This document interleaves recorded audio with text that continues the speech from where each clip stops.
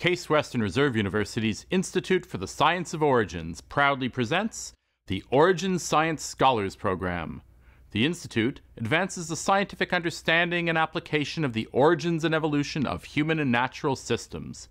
The Origins Science Scholars Lectures are presented with the assistance of Case Western Reserve University's Siegel Lifelong Learning Program, College of Arts and Sciences, and Media Vision.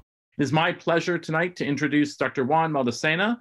Dr. Maldacena is a theoretical physicist and the Carl P. Feinberg Professor in the School of Natural Sciences at the Institute for Advanced Study in Princeton, New Jersey. He has made significant contributions to the foundations of string theory and quantum gravity, including his most famous discovery, which is the ADS-CFT correspondence, a realization of an idea called the holographic principle, that the description of a volume of space can be encoded on its surface.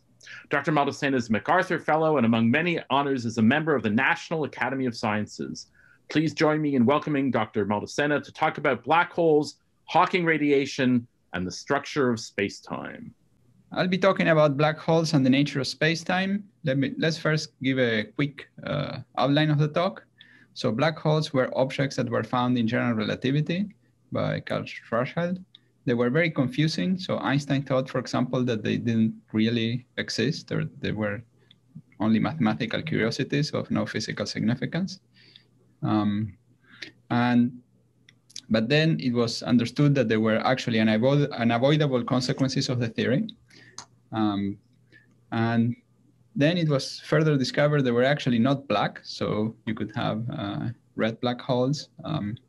And that they imply that quantum mechanics is actually incompatible with gravity, or maybe that was a question that Hawking raised. Then we'll see that how through string theory, black holes as seen from the outside are compatible with quantum mechanics. And this will be based on a relationship between quantum mechanics and space-time geometry. But there are still several puzzles regarding the black hole interior. Okay, so now let's start. That was a quick outline of what we're going to discuss. So we'll start with the very basic thing, the principle of relativity from several hundred years ago by Galileo, which tells us that if you have two observers traveling at constant velocity, they both observe the same laws of physics and they cannot detect their motion without looking outside their labs. So now, then we have the principle of special relativity. So that's Einstein. And the principle is basically the same thing. So the two observers traveling with constant velocity observe the same laws of physics. The only difference between the two is that there is one new law of physics, which is that there is a maximum velocity for signal propagation, the speed of light. Nothing can propagate at a speed bigger than the speed of light. And this should be the same speed for every observer. So that's the interesting thing. And it's interesting because naively, from our everyday intuition, we would think that if we have some light propagating and we see that light as, well, the observer here that's sitting stationary would naively see this light going faster than this one that is moving. By the principle of relativity, this is what our everyday intuition tells us. If your everyday intuition doesn't tell you that, then I'm not explaining this clearly enough. So this should be surprising. And it is surprising that this speed is the same for both observers. And for the two observers to see the same speed, it is crucial that the time for this moving observer flows more slowly than the time as measured by this observer. And also distances are different. So given that the times or distances are different for these two observers, the speed is actually ends up being the same. The principle of special relativity can only be true if time flows differently for these two observers. Now, this gives rise to the famous twin paradox. So let me explain what that is. So the idea is that we have two twins. They are born exactly at the same time. And then one of the twins embarks on a journey that takes him traveling at very high speeds. And so his time goes more slowly and then returns back. And when he returns, the idea is that the one that was traveling at high speeds would be younger than the one who stayed stationary, okay? Now, of course, you would have to travel at really fast speeds for the effect to be as big as is shown in this figure. But it's an effect that you can measure for elementary particles or or you can see with very precise clocks. Now you might be confused that the two twins seem similar. One is moving relative to the other, but the two twins are not completely equivalent because this twin on the right felt some acceleration, and that's the one that was younger. Okay, so the twin on the right was not traveling with constant velocity. Now let's look at this twin paradox again, and let's make up a new rule. Okay, this is a new rule that says that the twins are born and they go on this journey, and when they meet again, they die for some reason. Okay, it's a somewhat macabre rule, but we'll make this rule. Now, suppose these are the rules of the game, and which of the two twins would you rather be? Would you rather be the twin that was moving, or would you rather be that was with change in velocity, that was feeling some acceleration, or the one that had constant velocity? So I let you think which one you would rather be, and it's likely you would want to be this one on the right, on the left, because that's the one who experienced a longer lifetime. And indeed, it turns out that elementary particles, the rules for elementary particles are such that they also prefer this. So when elementary particles move, they, in principle, could move along any trajectory, but they choose to move along the trajectory where their lifetime is as long as possible. This is the principle of maximal life, or principle of maximal experience time, and that's what determines the trajectories of particles. So that's how we describe the motion of particles in classical physics, and it's the reason that if you leave an object stationary, it will stay there and doesn't start accelerating randomly. Now, the lessons of this discussion are that space and time form a single entity, space-time. The time we measure depends on how we move, and particles move in straight lines to maximize their lifetime. Now we go on to gravity. So Aristotle and our everyday intuition would say that heavier objects fall faster, but Galileo realized that everything falls in the same way once we remove the effects of air resistance. This provoked Einstein to have what he called his happy thought, which is that when you fall freely, gravity seems to disappear. Because if you were standing on a scale, the scale and you would fall exactly in the same way, and your weight would disappear. This is sometimes given a new fancy name, which is called a new law of physics, which is called the equivalence principle. It basically says just that when you fall freely, gravity disappears. And so that's the reason why the astronaut and the space station feel like they are floating relative to each other, though both are under the influence of gravity. I mean, they're all both moving around the Earth. Now, Einstein took the principles of general relativity, the idea of space and time together, forming a single entity, and explained that gravity is due to the geometry of space-time. So the idea is that the heavy object curves the space-time around it, and a second particle, so a light particle with small mass, follows the line that maximizes its lifetime in that space-time. Now, it's important that gravity changes the flow of time, and that's why particles move in a non-trivial, complicated way in a gravitational field. So imagine, just to illustrate this, imagine two people who are in a building. One is in the lower floor of the building, and the other one is in the top floor of the building. Then if some time passes by, one person will see its clock going around for some time, and the one in the bottom will see the clock going around for a smaller amount of time. So time will flow more slowly for the person that is in the bottom part of the building than the one that is in the top part of the building.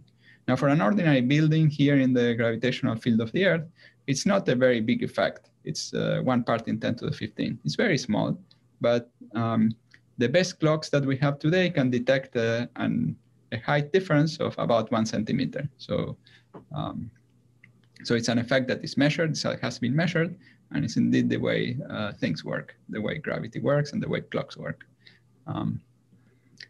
Now, this leads to a second type of twins paradox related to the first one, where we have two twins that are born, and then one goes and stays near a very massive body, And then when they return, the one that was near a massive body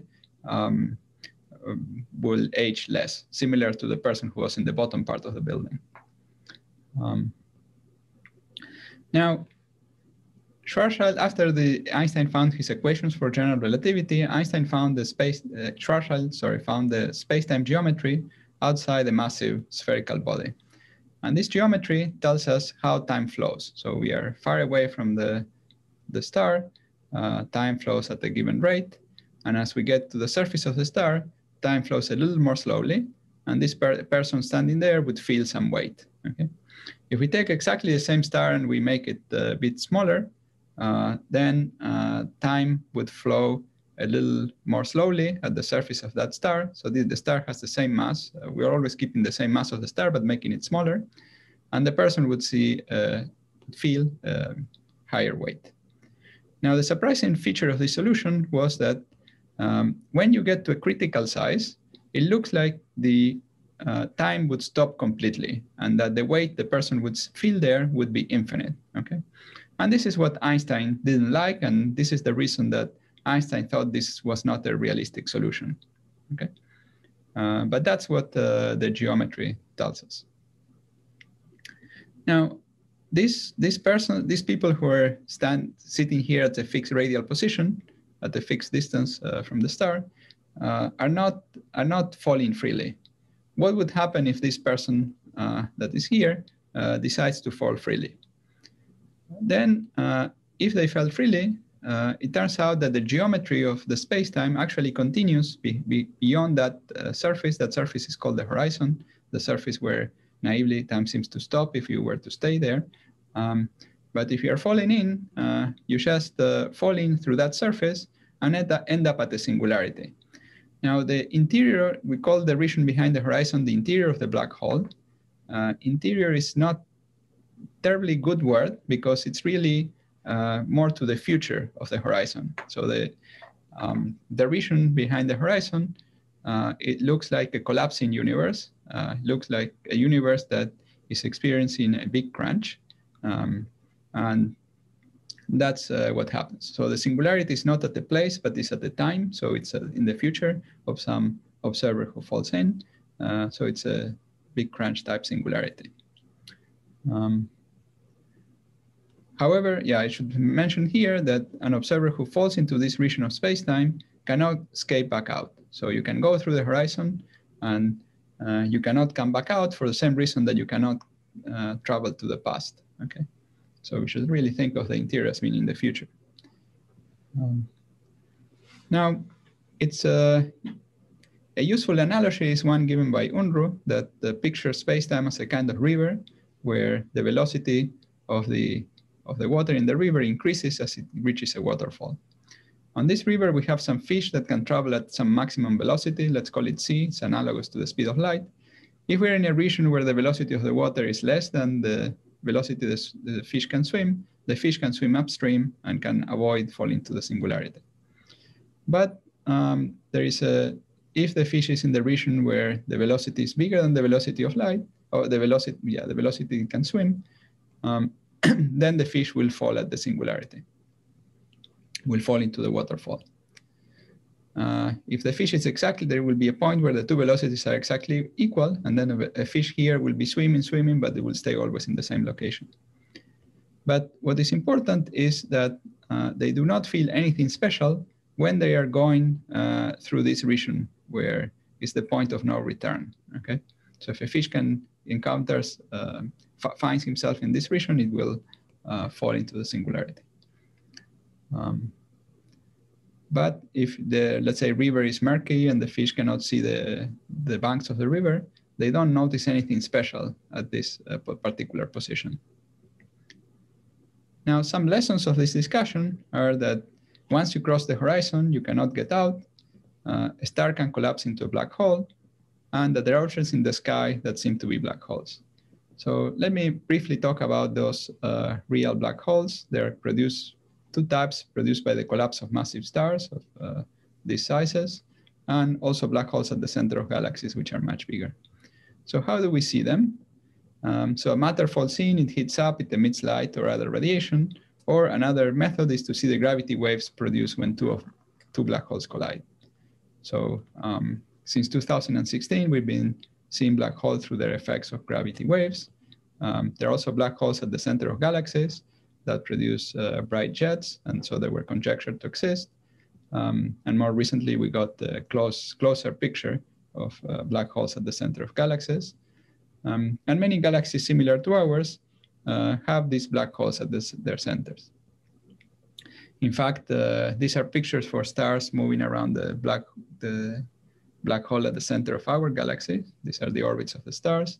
And for this reason, these observational astronomers got the Nobel Prize last year. So a conclusion is that we are in a golden era for black hole observations. Perfect. Thank you, Juan, for that great introduction to gravity and black holes. Cyrus, great. I will let you ask. I'll allow you to talk and ask your question. Go ahead. Awesome. So I was just curious, from that twin paradox, yeah. Is bodily function like with time? I'm sorry, I'm trying to think of a way to frame this. Would time affect like the way? Is that relative with respect to like how your body perceives time, or is that? Yeah, so the idea is that if you are traveling, right, you are the traveling twin, any clock that you carry, your biological clock, that is your body functions, everything would slow down relative to the one that stays.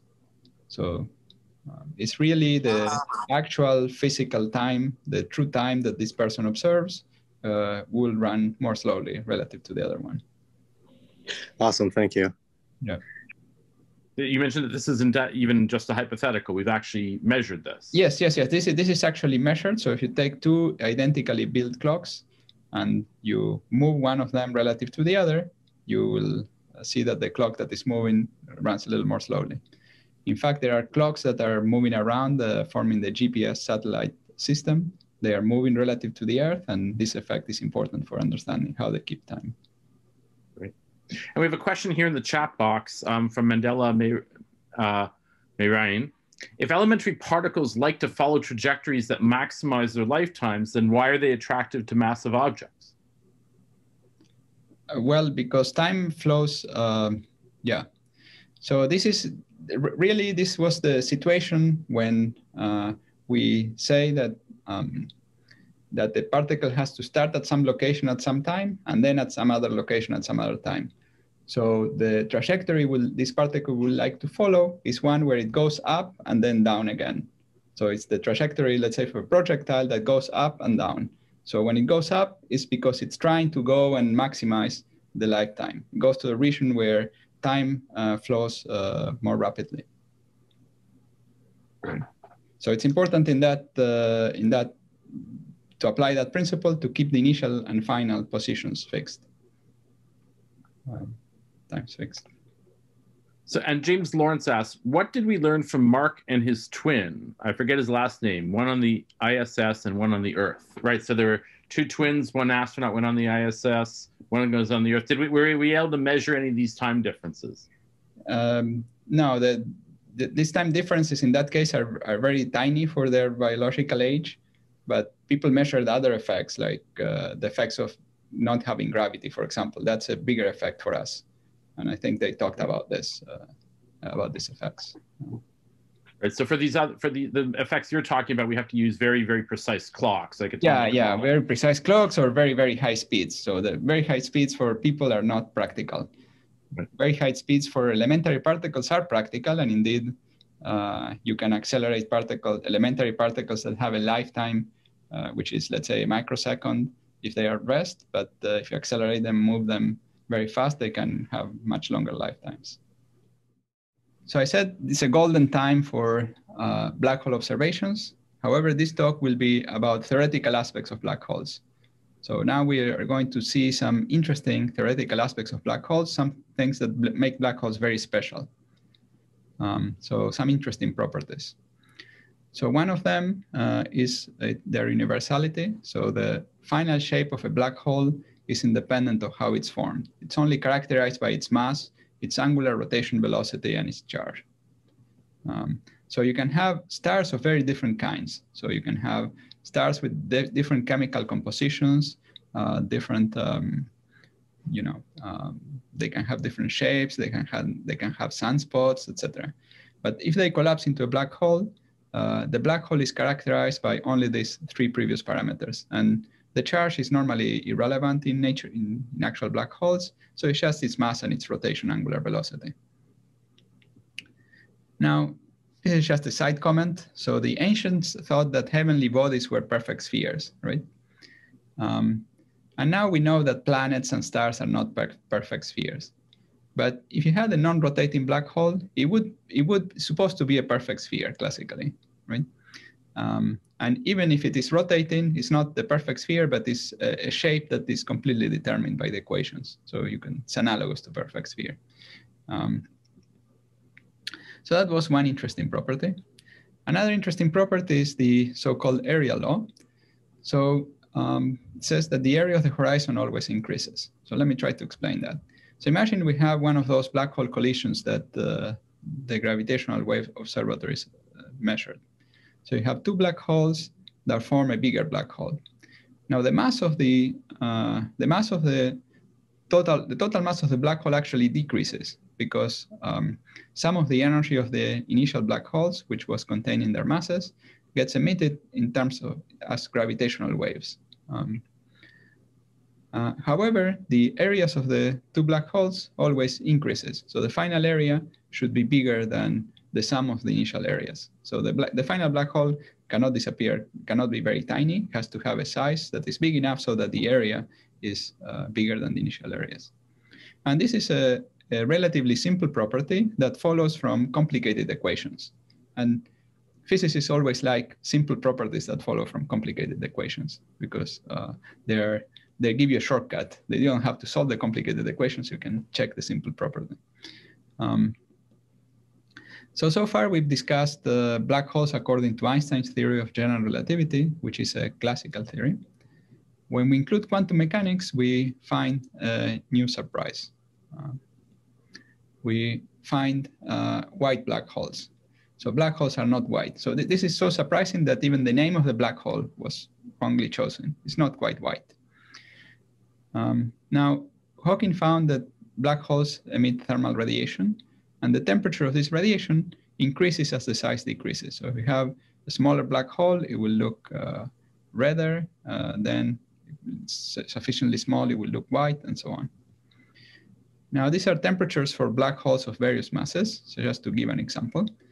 So if we had a black hole of the mass of the sun, which are the typical masses of black holes, astrophysical black holes, this effect would be very, very tiny. The temperature would be very, very small. So this is many, many, many zeros, and then a 3 degrees Kelvin. So these are degrees above absolute zero. It is so small that it cannot really be measured in practice. So for these big black holes. However, if you had a black hole that had the mass roughly of the mass of a continent, let's say of the North American continent, you put all that into a black hole. That black hole would have the size of a bacterium.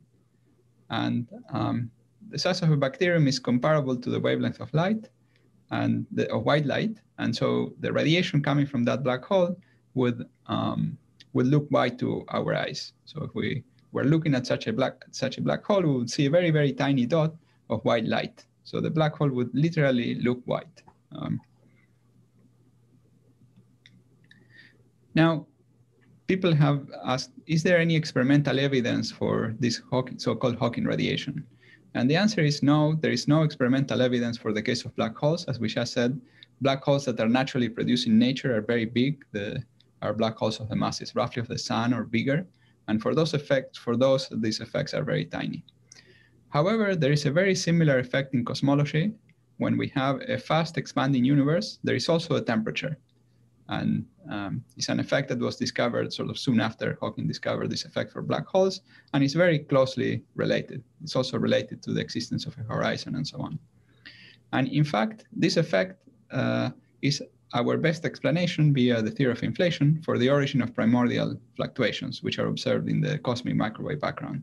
So what I'm saying in this transparency is that a very closely related effect to the effect of Hawking radiation is actually something we are using to explain the structure of the universe at long distances. Okay, so let's just try to give a cartoon picture for why this effect exists. So far I've only said that it exists, but now let's see why. So it uses relativistic quantum mechanics. And in relativistic quantum mechanics, particles can be created and destroyed. And in this kind of theory, the vacuum itself is somewhat complicated. There are particles that can be created and destroyed in the vacuum. One way to understand this is the following, that there could be a pair of particles, one with positive energy and one with negative energy that are created. But for the ordinary vacuum, only positive energy particles can exist. However, the policemen in charge of ensuring that only positive energy particles exist are subject to the Heisenberg uncertainty principle. So there's some principle in quantum mechanics, which says that you cannot really measure the energy over a time that is very small. That means that the negative energy can exist for a very, very tiny little time. And then the policeman will not be able to forbid it from existing. But for very long times, this policeman is just the laws of physics of quantum mechanics in the vacuum, do not allow them to exist. So that's the situation in flat space. So you can have the pair, but the pair has to immediately annihilate. So on the other hand, when you have a horizon and there is something in the interior, there are again you can have the process where the two particles get created and there are these two policemen. But the policeman that is inside perceives the energy of this particle, which is negative from the point of view of the outside. It perceives this not as energy, but as momentum. So the flow of time is distorted so much that it perceives it not as energy, but as momentum. And the policeman doesn't have any problem with negative momentum. It's just a particle moving either in one direction or the other. And so this policeman in the interior has no problem with this particle, and so it allows it to exist. And the one in the exterior is fine with the positive energy particle. And so this pair creation can then create a steady flow of particles that go to infinity. So here, this repeating animation represents different pairs of particles that are created. So we have a constant stream of positive energy particles that escape to infinity. And that's one way to understand the origin of Hawking radiation.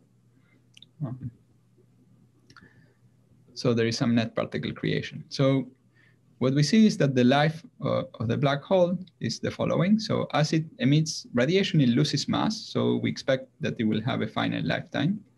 And these are lifetimes of various black holes. So a black hole of the mass of the sun or the Earth will live much longer than the age of the universe. So because we saw that they emit very little Hawking radiation.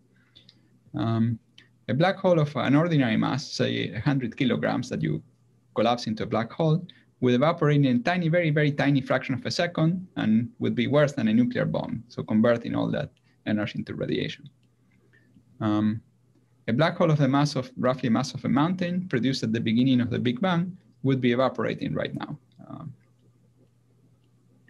Now we don't know whether those were produced at the beginning of the Big Bang or not, but people look for them, and so far they have not been found. In addition, there could be very tiny little black holes producing particle accelerators that would decay very quickly. Again, none of these black holes have been found. So they are predicted by some very special theories or in some special circumstances, and so far they have not been found. Now, black holes have some confusing aspects. So one is this fact about the temperature, and this leads to some confusion. So the temperature is, or heat is due to the microscopic motion of the constituents of matter. So the difference between hot gas and cold gas is that in hot gas, the molecules are moving faster. Okay. Now, this heat is related to the notion of entropy. Entropy is a notion we use in physics that it's related to the number of microscopic configurations of the constituents. So in this case would be the different positions where the molecules of the gas would be sitting in the previous animation. And the first law of thermodynamics gives us the entropy if we know the energy and the temperature. And from that, we can calculate, since we know the energy and the temperature of a black hole, as calculated by Hawking, then we can calculate the entropy, and we get a formula equal to the area of the black hole divided by L Planck squared. So G Newton, and there are some factors of H bar and so on that works out to be a certain very small length. This is the length where quantum gravity effects become important. So for a macroscopic black hole, this is a very big, very big entropy. But one of the things this implies is that that area law of black holes that Hawking had derived by just solving, by just looking at properties of Einstein's equations, now can be reinterpreted as a consequence of the second law of thermodynamics, saying that entropy always increases. And so this is an interesting connection between classical gravitational dynamics and the laws of thermodynamics, which look like two very different areas of physics. So this raises the question of what the microscopic constituents of the black hole are. So in the case of a gas, we had particles moving, and we know what the constituents are. But what are the same things for the case of black holes? So are black holes classically perfect spheres, as a classic ordinary gas would seem to be uniform at macroscopic scales, but microscopically it's made out of little molecules? Is that true for black holes too? Is it true that black holes are not quite perfect spheres, but there is some intrinsic motion? And what are the analog of these atoms for space-time? What are these basic constituents that are moving? So these results have inspired a certain hypothesis, which is that if we look at the black hole from the outside, the black hole is described by a system, but can be replaced by a quantum system that has S degrees of freedom, where S is the entropy of the black hole. So it has S qubits. Qubits is the unit of quantum information, or the sort of basic dynamical unit in quantum mechanics. And not only that, but it evolves according to so-called unitary evolution, that is ordinary quantum mechanical evolution, as seen from the outside. So that if we do experiments on the black hole as seen from the outside, it will behave like an ordinary quantum system. So that's a hypothesis. And but not everyone agreed with this hypothesis. In particular, Hawking said that it cannot possibly be true. And his argument was the so-called information loss argument. It's related to the idea that the black hole can form in very different ways. So you can send all kinds of information into a black hole. But when it evaporates, it always emits featureless, it appears to emit only featureless thermal radiation. And so so that was Hawking's argument. Now, if this is to be avoided, if the quantum mechanical description is correct, then there should be subtle differences in the outgoing radiation that carry the information of how the black hole was made. And the question is how that information is imprinted in the radiation.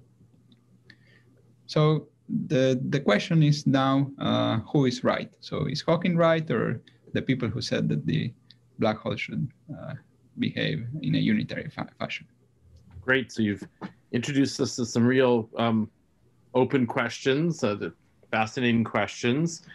We have a backlog of questions from the first part, but I'll encourage people to type into the Q&A some questions from this this second part of the talk. But let's go back and look at some of these right. Earlier questions. Let's see. Does the black hole at the center of our galaxy influence the solar system? Like, does it influence the orbit of Pluto? No, I don't. Well, the black hole has 1 million solar masses, and the mass of the galaxy is roughly 1 million times bigger. So it's a small influence on the motion of the sun. I mean, it does influence, but very, very tiny. So 1/1,000,000th of the influence. Right. But it's not responsible for Pluto having a different orbit, or... Oh, no, not at all. No. Yeah. Let's see. So trying to get to the questions that are connected to this last part, but let's see. An anonymous attendee says that you mentioned that the singularity was some point in the future. Yeah. What does that mean? Well, that means that space-time, as you are in the interior, space-time looks fine around you, but in the future it collapses. At some time in the future, it will collapse. Or if you are living there, you live happily for a while, and then you start getting more and more unhappy. You get stretched and compressed by gravitational forces, and you die at the singularity. That's what it means. Great. So I'm going to answer one question as a lead into another, because Bernice Kleinman asks if a woman traveler were pregnant, would she have a longer pregnancy? And the answer is she'd have as long a pregnancy as she would have for herself, not a 9-month pregnancy. But could a particle move fast enough so that it doesn't experience time at all? Well, yeah, in the limit that you go at the speed of light, then you don't experience time at all. And so let's say a photon or a massless particle, you could say that it does not experience time at all. Great. Let's see. So Mandela asks, does the policeman who lives inside the black hole see the evolution as unitary? And you have to tell us what unitary means. Good. Yeah, that policeman sees the evolution of the quantum fields living inside the black hole as unitary. But the degrees of freedom we were talking about when we talked about the unitarity of black hole evolution are the degrees of freedom that describe the unitary evolution for someone who sits outside and can do arbitrarily complicated experiments. We don't know how to completely join that description from as seen from the outside with a description of someone who lives, like the interior policeman who lives in the interior. So that's more like the boundary of current research, to have a compatibility between the view of black holes as seen from the outside with the view of black holes seen from the inside. And these are long-standing problems for the last 40 odd years, 45 years. Yeah. There's been progress in some of the questions, but not in this particular one. Well, I mean, some progress in this particular one, but not enough. I mean, a complete understanding of the interior would also tell us what happens to the singularity and how to resolve the singularity. What's the proper description? And we don't have. And we're not there yet. Yeah. So Fred Litt reminds us that that there were people even before general relativity who knew that a massive body could have an escape velocity faster than the speed of light. Yeah. Right. I guess we didn't call it a black hole, but we didn't call it a black hole till much later, right? Till the 1960s or something like that. Yeah, that's right. Yeah, it could have been called a black hole back then, I guess. So Gary Klein asks, how does light escape a black hole like at the center of M87? I mean, how do we take pictures of black holes? Next week, Dimitrios Psaltis is going to come and show us a picture of a black hole, and you showed us a preview. Yeah, I showed the famous picture of a black hole. Well, that's not light coming from the interior of the black hole, that no light can come from the interior. This is light that comes from the matter around it. And so what you are seeing is the light from matter that is around the black hole that's been distorted by the gravitational field of the black hole in a characteristic way. That's really what you're saying. So so we haven't measured, as you said, we haven't measured any of this light that sort of comes from the interior, not even from the interior, from the very surface. Oh yeah, you mean the Hawking radiation? Yeah, that comes from very close to the horizon, but yeah, that for M87 would be completely negligible. So that's impossible to see. Yeah. Okay, so in order to answer this question, or to address this question of what happens with the black hole as seen from the outside, we need a theory that puts together quantum mechanics and gravity. And a theory that does this is the so-called string theory. Now, I will not tell you everything about string theory. I will just only say that it is a theory under construction, so we will not completely understand it. But it's a theory of quantum gravity. So it's a theory of the quantum mechanics of space-time. And it reduces to Einstein's theory under ordinary circumstances, so long distances or low energies. And it can describe in a complete way certain simple universes with negative curvature. And I will center my discussion on this particular point, but there are many other things about string theory you could say that I'm not saying right now. So this is what we are going to discuss. So this is the idea of holography, that we can describe the interior of certain spacetimes in terms of a theory on their boundaries. So these are particular negatively curved spacetimes. This is a picture by Escher of the hyperbolic plane. So this is a space with constant negative curvature. So here you should think of these fish as all having the same size, but when you project that negatively curved space to the plane, to the flat surface of the screen, the fish were deformed just to fit them on the screen. So that's the same as what happens when you have a sphere. You have the world map, for example, and you project it on a flat surface. Then countries like, regions like Antarctica get blown up to be very big, and so on. Here, the opposite happens. These fish appear very small near the so-called boundary. So this boundary is really infinitely far away from the point of the interior. There are infinite number of fish as you approach it. So it's a region very far away. And the idea is that the physics inside this region, gravitational physics inside this region, can be described in terms of a theory of particles at the boundary, of strongly interacting particles. This is another cartoon picture of the same thing. So we can have some object in the interior, and the object in the interior has an alternative description in terms of particles that are strongly interacting. So this funny motion of the particles tries to represent the fact that the particles are strongly interacting. Now you can ask how you see a black hole. So if we have the description of, so here we had the description of the particles. So we now ask, what about a black hole? So for a black hole, we could consider a black hole inside this negatively curved space. And then the description would be in terms of a fluid or a large number of particles that sits on the boundary. Here it should really be a very continuous, and it should be really full of particles. I just got tired of making these moving particles. And the temperature and entropy of the black hole are related to the temperature and entropy of the motion of these particles. So when we're asking before what the microscopic constituents of the black hole are, so one picture for the microscopic constituents are these particles that move on the boundary. Okay. So it's a weird description, but it's the description that seems to be pretty good. So the one interesting fact is the theory on the boundary obeys the rules of quantum mechanics, and therefore then the black hole in the interior should also obey the same rules of quantum mechanics.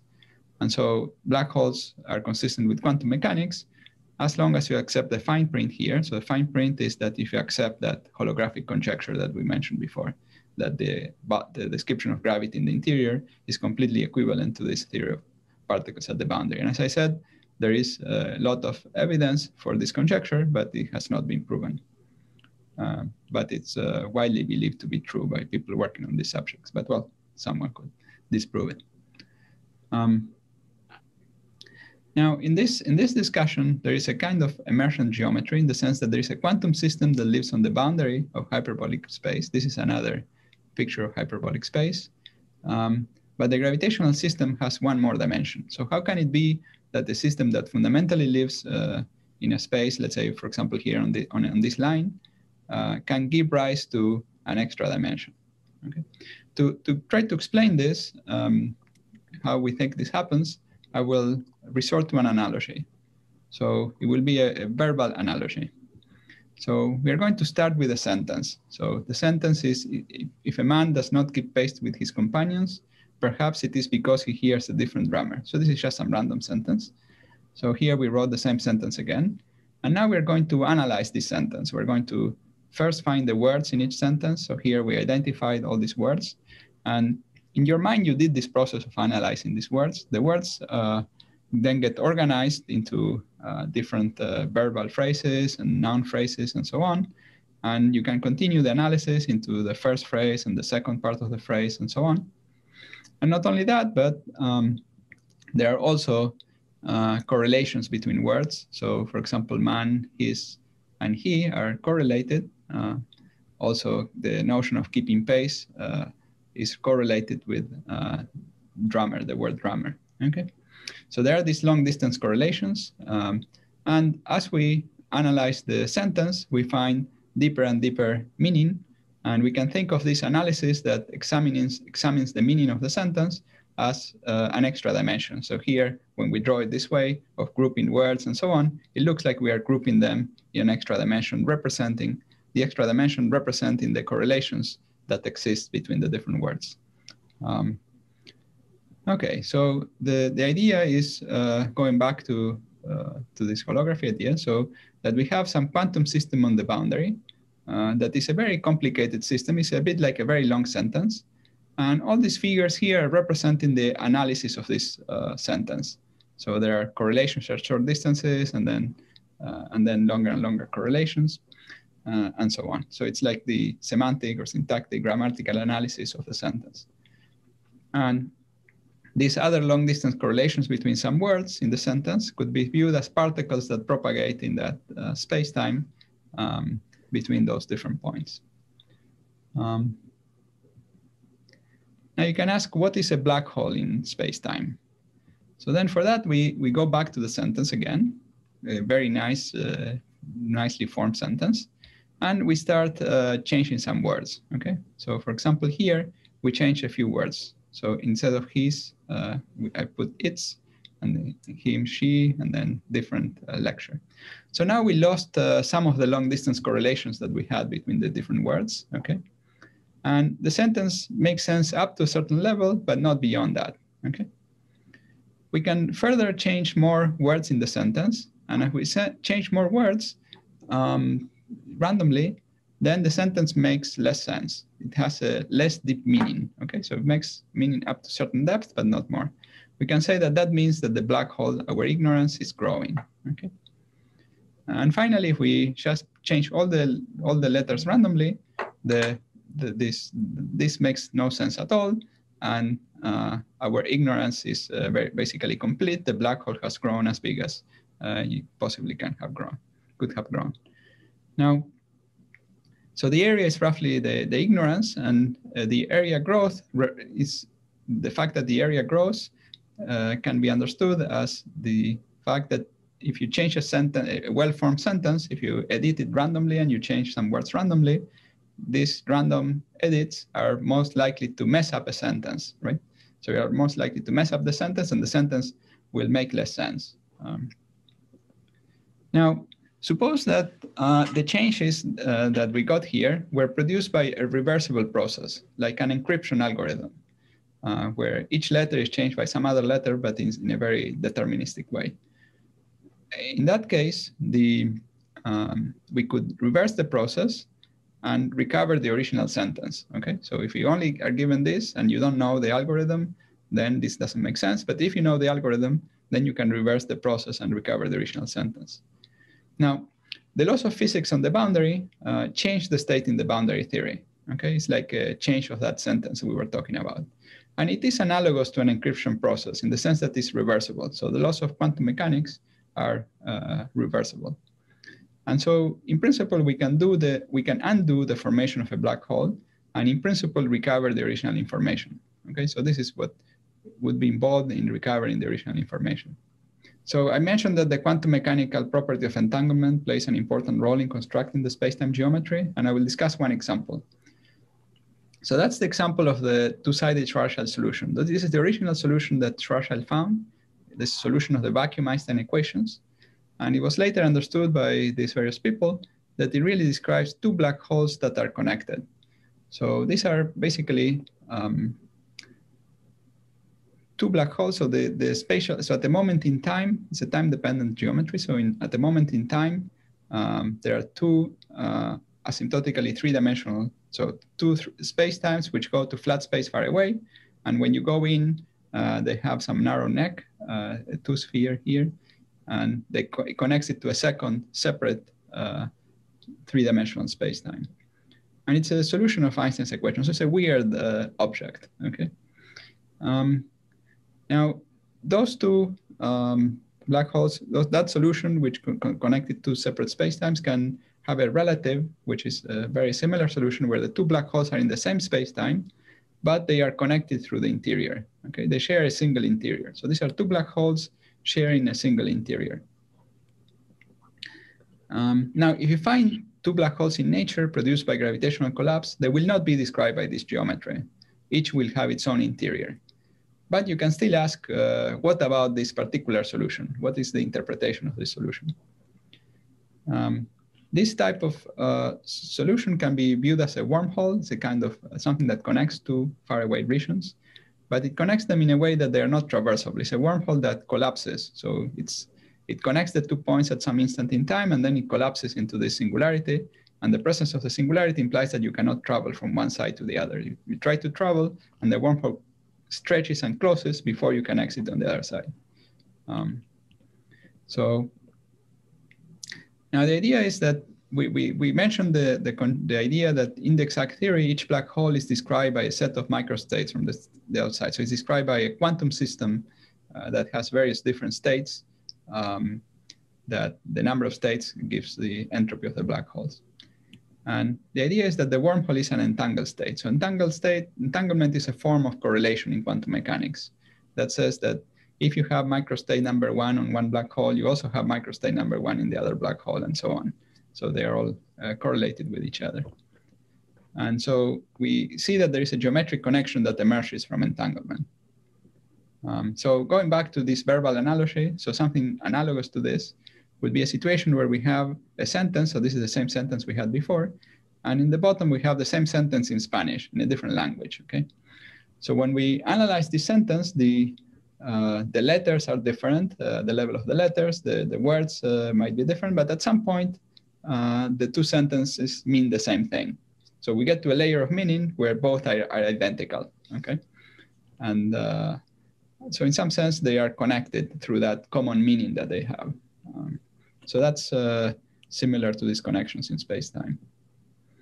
And let me finish this with some story of what it means for the two black holes to share a single interior.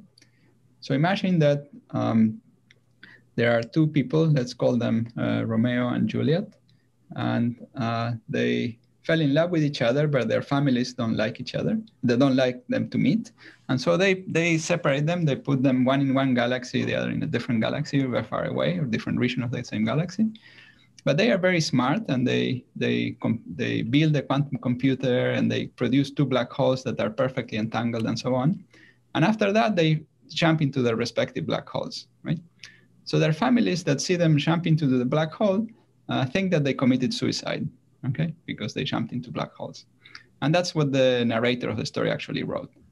However, because they constructed two perfectly entangled black holes, what happens is that these two black holes are sharing an interior. So this is a kind of picture. I didn't explain it carefully, but this is a picture of the space-time diagram of these black holes that are sharing an interior. So the right side is the region outside one black hole. The left side is the region outside the other black hole. And this is the common interior. So the interior can be accessed by entering through this horizon or by entering through this horizon. And so the space-time diagram looks like this. So when they fall in, they actually meet in the interior, and they can exist for a while. And in this version of the story, unfortunately, they die at the singularity. There is a way of having an alternative story where they don't die, but I don't have enough time to tell it to you. So in conclusions, we see that black holes are fascinating objects where the geometry of space-time is deformed in a dramatic way.